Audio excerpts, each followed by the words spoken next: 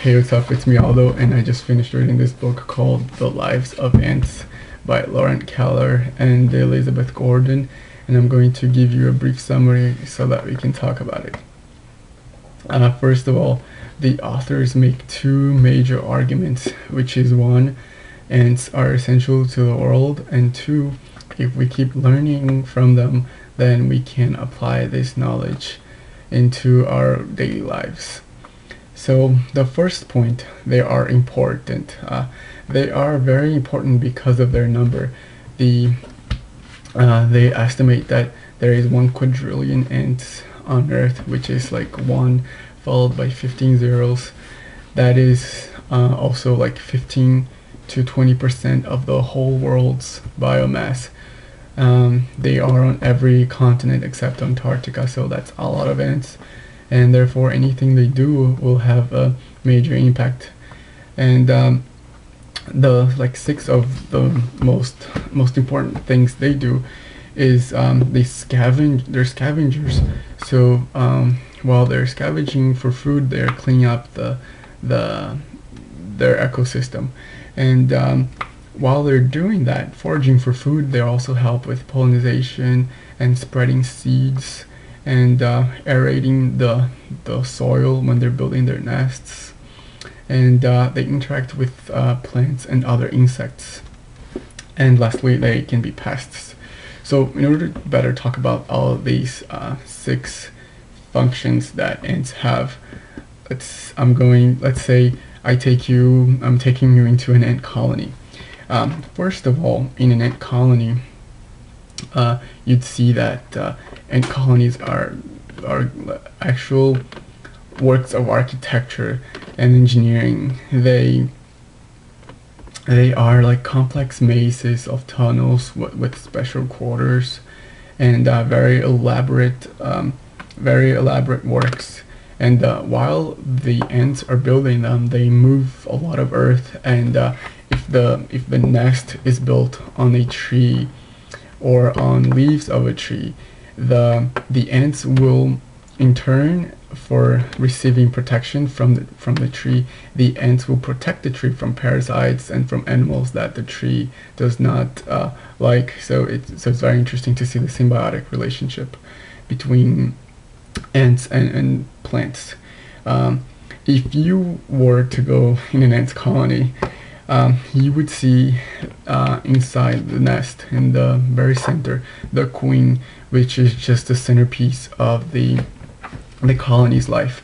The major function of the queen is going to be to lay eggs, and she's going to do that all throughout her life, from like hundreds of thousands to billions of eggs. And most of these eggs are going to be female ants. And in an ant colony, besides the queen, we would see the male. The male does not have a very prominent role in the ant society. The only thing he might do is to fertilize the queen, when she wants to have male sons, male ants. Other than that, they're not very good for other things in the ant colony. Another member of the ant colony is the soldier. The soldiers are very interesting because they engage in wars, besides also, of course, protecting the colony from invaders. The soldier will war against neighboring colonies, and some ants don't know how to forage for food.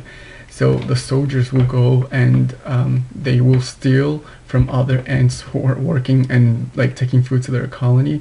These soldiers, they will kidnap and steal them, and as if that weren't enough, they will build tunnels leading from their colony to their victim's colony and kidnap the baby ants, so that these baby ants grow up to be slaves to the kidnappers.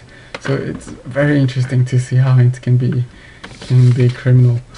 And then of course you see the daughters of the queen. They are the majority of the colony, and they are going to be working throughout their whole lives non-stop diligently, and they do not procreate.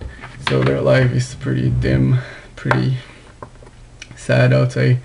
And these daughters, they have many different functions. Some of them are going to be nursemaids. They're going to take care of the brood. Some of them are going to be the engineers. Some of them are going to act as pharmacists because they will grow a fungus that acts as an antibiotic when the colony has some disease, some illness. They can treat them with this fungus. To take this analogy further, if ants they can get honey, milk, and meat. That's they get honey from the tree, from the tree they are living in, and they're protecting. It's like a sweet secretion that the tree will give out to the ants. Some ants have a symbiotic relationship with aphids, which are tiny lice, and they, in exchange for protection from the ants, these aphids, they will also secrete this kind of milk that the ants love. And finally, ants are like they act as like herdsmen because they can herd, quote unquote, herd this type of larvae that they use as a source of protein. So that's the ant society right there, full of functions and full of life.